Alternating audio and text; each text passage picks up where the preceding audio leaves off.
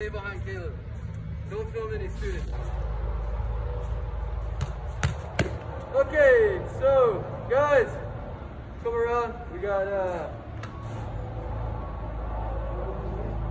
I'm gonna stand right here, you stay right there.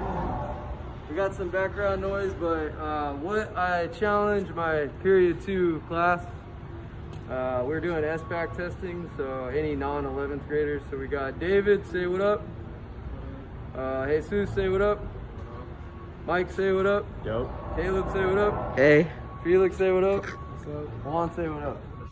All right, so we got a crew, and I asked them, how tall is that cylinder? Can you film that cylinder? And then I followed it up and said, what's the volume of that cylinder? So how did we figure it out? We used trigonometry and the formula for volume. So throwing it back to you, how tall was it? What did we settle on, Caleb? How tall was that cylinder? By height? Yeah. Oh, 28 feet. 28 feet? And what was the volume of the cylinder? 90.